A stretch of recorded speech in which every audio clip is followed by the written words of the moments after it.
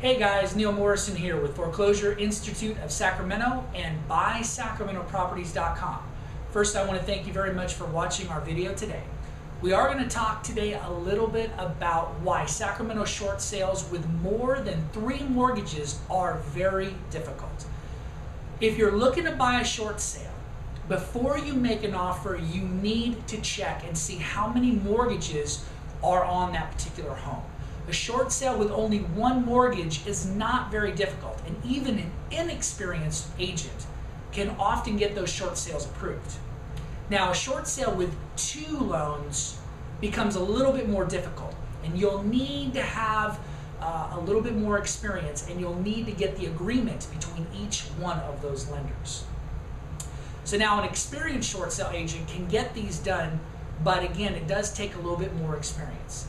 Now, however, when you get to 3 or more mortgages, it's a whole nother story.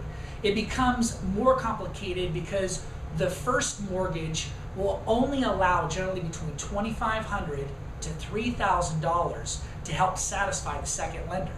And they do not have any kind of policy in place to allow money for the third lender. So generally the third lender is the odd wheel in this group, and they generally don't get anything out of this transaction.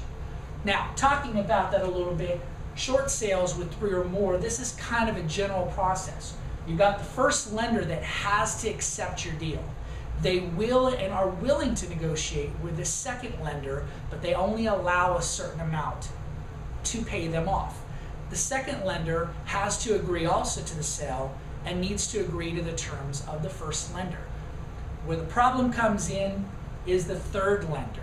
Think of it as a party that wants to get paid, but they can't get paid because there's no more money left over. So remember it in the chain of command. First lender has the pull, second lender has a little bit of pull, but they don't get anything if the first lender doesn't agree to it. So when you're dealing with a third lender, it makes it very difficult for all 3 of these to come to an agreement.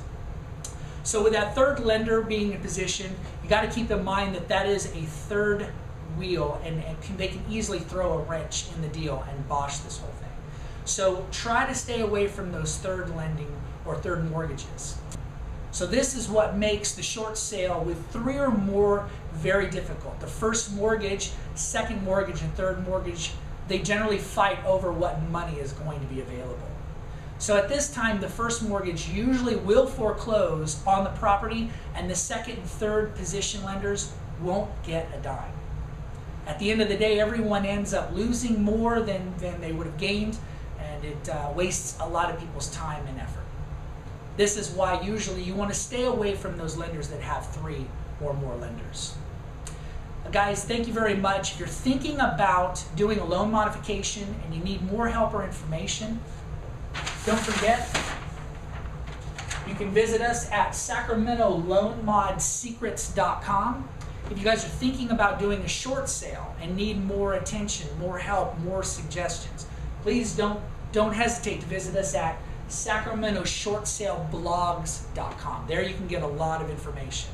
You guys, thank you very much for watching the video today.